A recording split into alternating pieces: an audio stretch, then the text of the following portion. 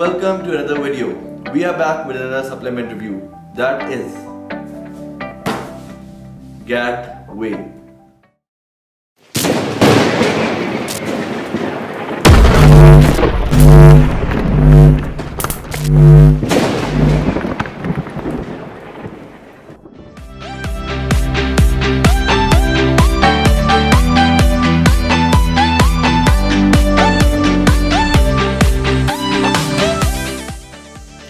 Let's go through the ingredient profile of this protein.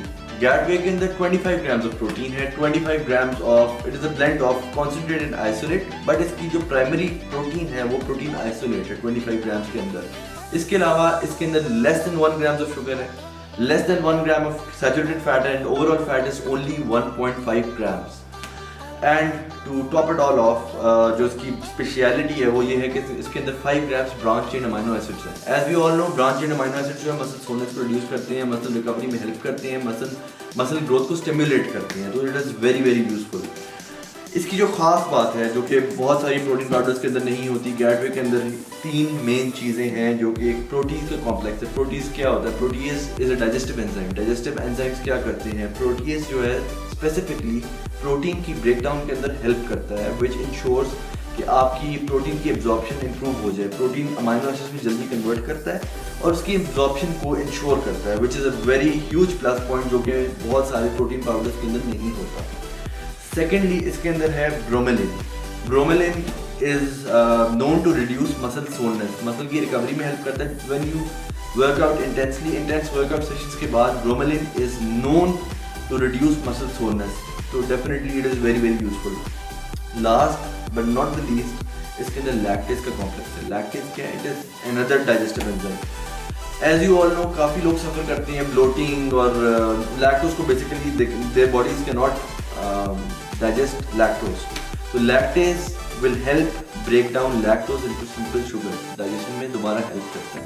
तो वो जो एक feeling आती है ना कि you feel full, you feel bloated, इसको इंश्योर करेगा कि वो आपको ना आए, बिकॉज इसमें डाइजेस्टिव एंजाइम थे जो कि आपकी ब्रेकडाउन मतलब मैक्रोन्यूट्रिएंट्स के ब्रेकडाउन में हेल्प करेंगे.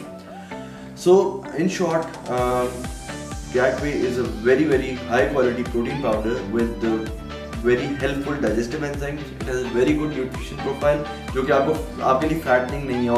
In short, GAT की प्रोफाइल बहुत अच्छी है. इसमें फैट ना होने के बराबर है 1.5 ग्राम, less than 1 gram of saturated fat, less than 1 gram of sugar, जो कि मतलब ये 2 चीज़ें मेन देखी जाती हैं. प्रोटीन जो है रिलेटिवली लीन है, तो it is very good for muscle recovery as well. और इसका जो प्लस पॉइंट है, बहुत सारे लोगों को प्रोटीन सूट नहीं करती. सूट ना करने की जो मेन वजह हमने पहले वीडियो की है प्रोटीन पाउडर्स के ऊपर के वे प्रोटीन का मसला क्या होता है, एलर्जी क्यों होती है लोगों को. जनरली लोग उसको डाइजेस्ट नहीं कर पाते. उसकी बेस्ट बात यह है कि इसके अंदर डाइजेस्टिव एंजाइम्स हैं which will help you absorb the protein, उसको मैक्सिमाइज, उसके पोटेंशियल को मैक्सिमाइज कर पाएंगे.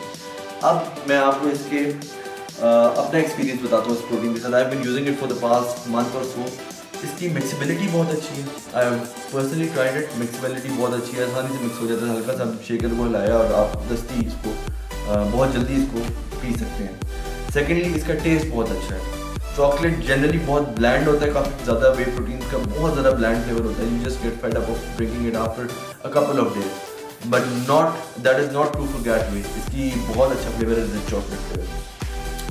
Last but not least 33 grams का स्कूप है, इसमें 5 ग्राम्स BCAAs है, 25 ग्राम प्रोटीन है. मतलब 3 ग्राम के जो फिलर्स बनाए, जो एक्स्ट्रा चीज़ें डली वो सिर्फ 3 ग्राम है, बल्कि उसमें भी थोड़ा बहुत डाइजेस्टिव एंजाइम है. तो इसमें बहुत ज़्यादा फिलर्स नहीं हैं, जो कि हम देखते हैं कि फिलर्स नहीं होना चाहिए स्कूप के अंदर. तो आपके अंदर जो भी पेट में जा रहा है वो काम की जा रही है. This is my review for GAT Whey. I hope you like it guys. Please subscribe to our YouTube channel, like this video, comment below. कोई भी क्वेश्चन है कॉमेंट कीजिए. Please subscribe to our channel and follow us on Instagram. Thank you very much for watching guys. See you next time.